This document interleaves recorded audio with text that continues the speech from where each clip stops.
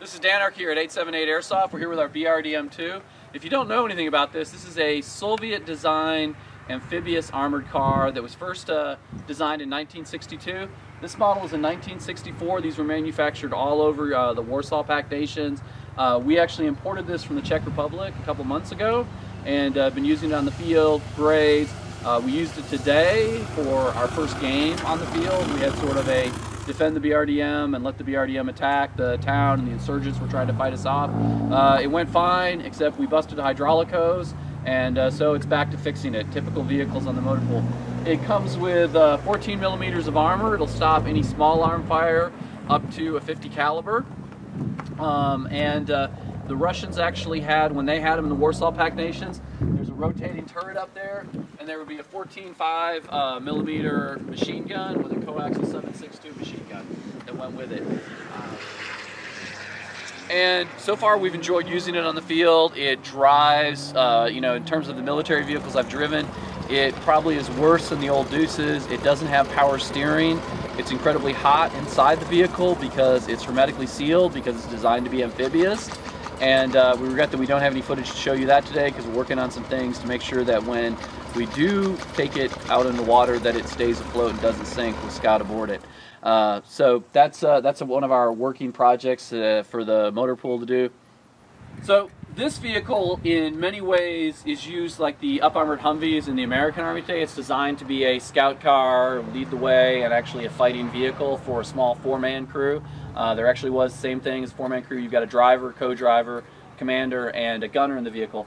But unlike the Humvees, this vehicle is fully amphibious. It has a skirt. This rises up internally. This will come up and keep water from flowing over the front of the deck and flooding into the compartment. And then if we walk around back here, you can see those are footholds cut in the armored hull. Around the back, this is a hatch that opens up internally, and then there are two propellers in there that actually propel the vehicle forward while in the water. So it is again designed for river crossings, and it can do that.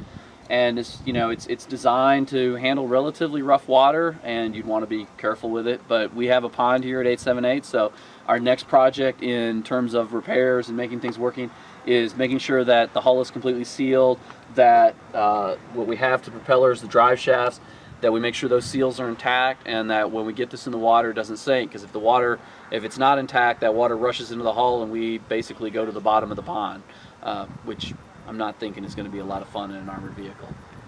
So that's what we have. We've been using it. We've been driving on the road. It gets less than a mile to the gallon right now, and so it's very expensive to drive anywhere far away.